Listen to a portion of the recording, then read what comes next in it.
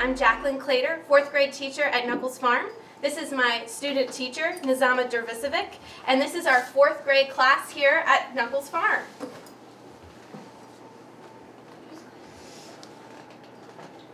Alright, so 4th grade.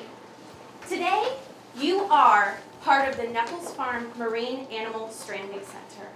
And part of that entails going out on calls, looking at animals on the beach, finding ways to help our community and help our Chesapeake Bay. This morning you read a little bit of an article about mass strandings on shores. Does anyone want to share some information that they learned about mammal strandings? Caroline? That 6 sperm whales have been stranded in the UK beaches like that year or lately. Okay. Anyone want to add on to that or share something that you learned from reading this article about mammal strandings? Ryan? That metal and lots of stuff is being found in their bodies. Oh, interesting. Okay, great. Yes?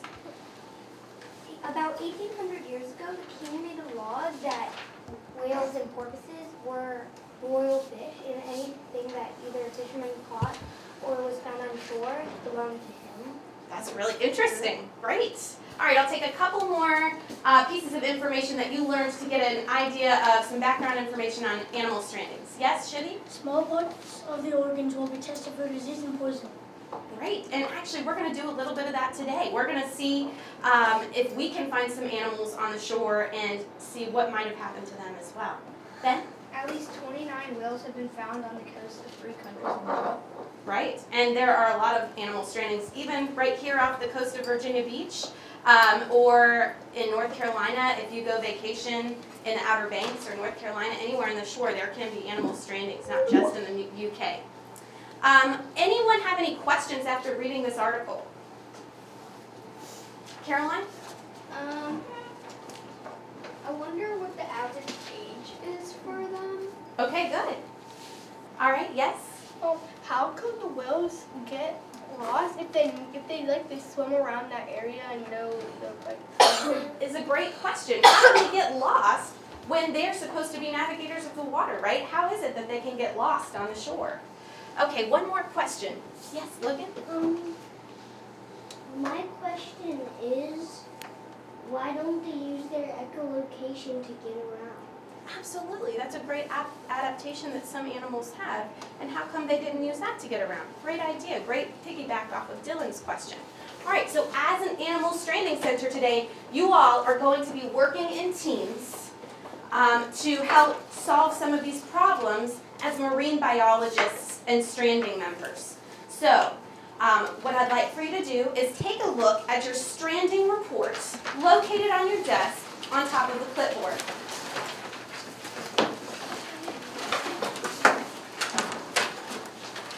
At the top there's a box, and that is some specific information that we're going to be collecting if we get a call today. So things like, what's today's date? What time did we get out there? What is the weather like today? Does everyone see where it says the common name of the animal, the genus and species, the city and state in the box up at the top? Yeah. Great. Give me a thumbs up if you see exactly what I'm talking about right now. All right, awesome. So we're going to be taking down some notes today. Now I want you to point to where it says external conditions. If we happen to find these marine animals on the beach, we're going to have to be checking off some specific observations and take some data about our animals. So we're going to have to look and see, is our animal emaciated? We're going to have to check for line and netting marks on different parts of the animal. And so right there next to the external conditions checklist is an actual model of a dolphin with different labels pointing to parts of the dolphin to help you. Flip it over real quick to the back side. On the back, you're going to be taking measurements. So everything is going to be taken in metric length. And give me a thumbs up if you are one of the expert measurers for your table today. Awesome. So you're going to be helping, and team, the rest of you are going to be helping to measure your dolphin as well. Do I have any questions? No questions so far? All right, go ahead and flip it back over.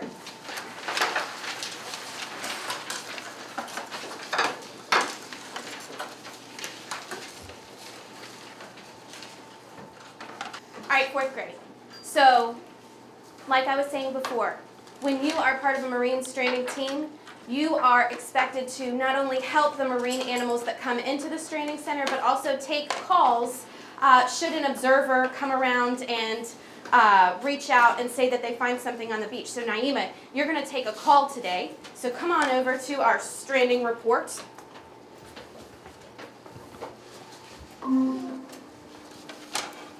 Thank you for calling the Marine Animal Stranding Center. What can I help you with? Yeah, hey, I'm hoping you can help me. I'm calling from Virginia Beach. My wife and I were taking a walk along the beach early this morning, and we got close to our hotel and noticed something really large at the edge of the shore, and we thought it might be some chairs and trash that were left behind, but we got closer and knew it wasn't that. I think we have a big situation here. Okay. I need to get some information from you so that I can fill in the stranding team about the animal you have You're found. writing down the information. What is your name? My name is Ernie.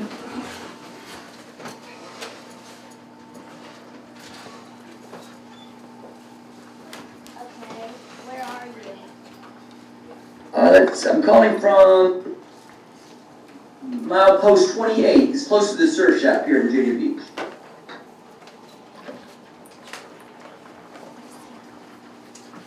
What type of animal have you found? Let's see, I'm pretty sure it's Atlantic bottlenose dolphins. There are 5, no wait a minute, I think there might be 6 of them. It's kind of a bad situation. Okay. Okay. What time did you find the animal? Let's see, I would say about 7:20 this morning.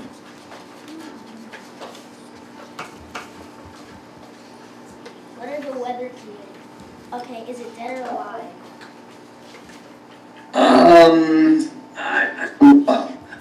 I thought a couple of them might be alive, but I haven't seen any movement from any of them, and it's been a while, so I'm afraid like, I don't think any of them are alive right now. Okay. What is your phone number? It's 804, it's 550-4957. Okay. Is there anything else you'd like to tell me about the animal? Some of the dolphins, they look like they had trash. Some of them look like they had netting attached to them. I don't see any movement, and we're trying to keep folks away from it as best we can. But it just looks like there's some trash around them. Where was the netting on them? Some of them are right around like the nose kind of area and come kind of wrapped around the body itself. Okay. Thank you for calling the Marine Animal Stranding Center. Thank you so much for helping. Thanks for taking out some help. All right, stranding team, go ahead and take a look at your dolphin. If there's netting on your dolphin, you can free them from the netting. You can take it off of them. Make sure you're observing scratch marks, helping each other measure, and looking at all parts of your dolphin to see what could be wrong. Yes.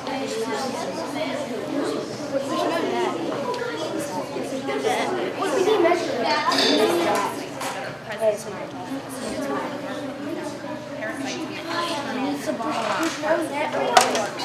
Yes, there's line marks on the back. Something that you're going to find. There is it's near the head. And near the head. And your treasure. What is the mascot? No, that's not actually no. And there's also look at his head. So a mascot.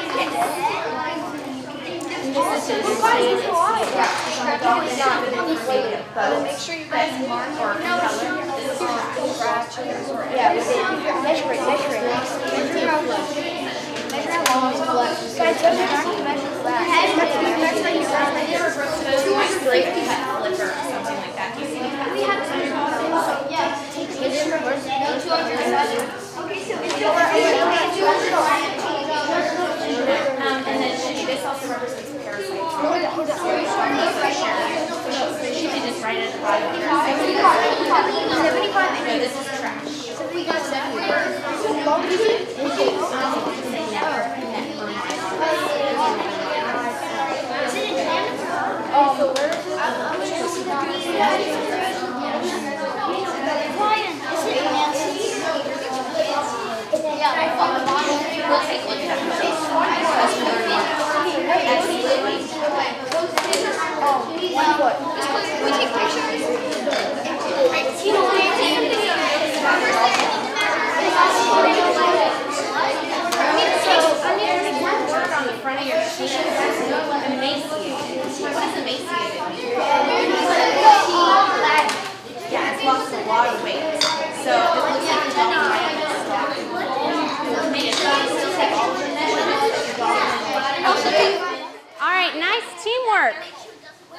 right, make sure you have your dolphin. Make sure you have all of your materials. Okay, here. If you hold each corner, there you go. All right, you guys got him?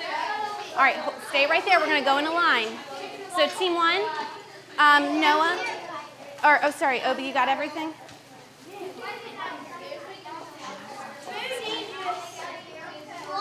All right, team 1, we're going to go in order. So team 1, dolphin 1, and then dolphin 2 behind them. Dolphin 3, dolphin 4, Henry, dolphin 5. Y'all are going to come next, and then 6.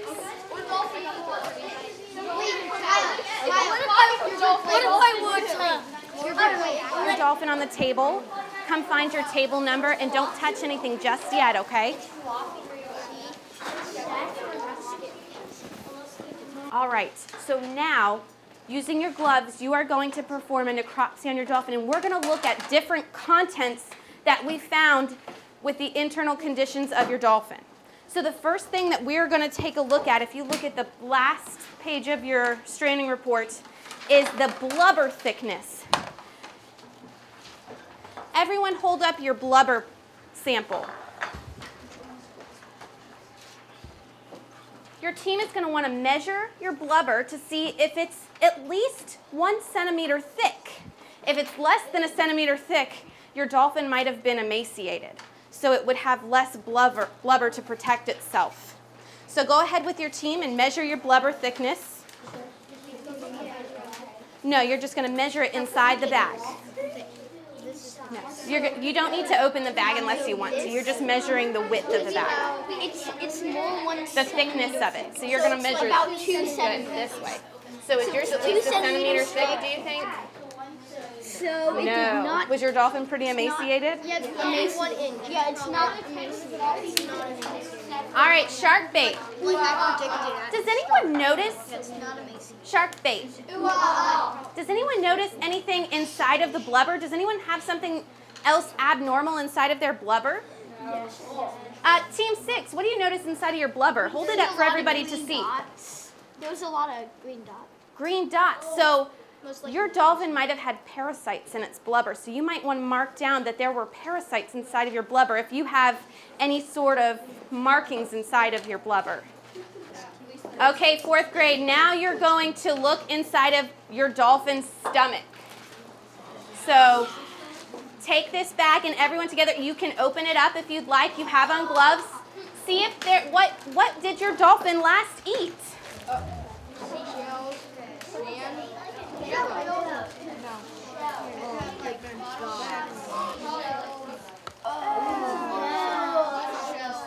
Okay, so make sure you take down everything so you've got trash in there. These are actually parasites that are found in your dolphin. Oh, wow. It looks like your dolphin hasn't eaten a lot of fish lately. What has your dolphin eaten instead? So if your dolphin's eating shells, where has it been swimming? At the top of the ocean or the bottom of the ocean? Okay, and you've got a lot of sand, and that's pretty much it. That isn't good for dolphins because they need to go back up and then. You might want to mark that down on your data report that's a little alarming. Once you have finished documenting the contents of the stomach and taken some data on what is inside of your dolphin's stomach, you may cut your dolphin's tooth in half with the plastic tool that I've given you.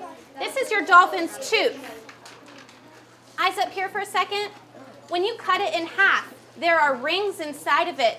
That will give you the estimated age of your dolphin. So you can have a volunteer from your team cut it in half. Okay, you can cut it now. It has rings in it. Alright. It looks like So it only has 2. Oh, so count those rings. Dolphin just 2 years old. How many rings do you want? Yeah, 2 rings. Count them. Oh, 3, 4. No, 2. Yeah, there's 2. So your dolphin's estimated age is what? Can like dicing and like cooking. Good job. Okay, so that's 2, 1 pink and 1 blue. Okay. So about how many years old is your So dolphin? it is 2 years. Are you Sure. So you're going to count all of them from the white. 1, 2, 3, 4, 5. So maybe about 5 or 6, I would say. All right, let's head back to the Stranding Center. We are going to have a science discourse where you all can talk to each other.